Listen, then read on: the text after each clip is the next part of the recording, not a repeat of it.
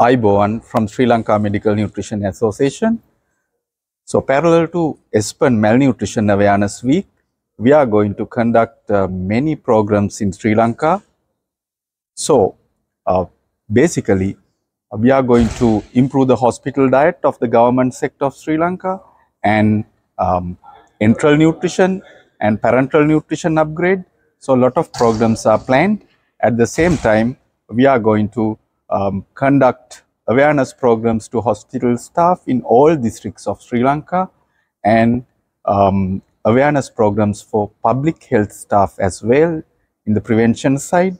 So under the enteral nutrition improvement, we are going to include this enteral nutrition formula under the category of borderline products, the medical supplies division of Ministry of Health Sri Lanka. And parental nutrition also, we are going to improve these SMUF bags to Sri Lanka. And at the same time, we are going to, the main project is Feed the Patient program, that is improvement of the hospital diet of Sri Lanka. So we are going to start the pilot project at National Cancer Institute, Sri Lanka. So these are the programs we have planned in parallel to Malnutrition Awareness Weeks of the Espen. Thank you.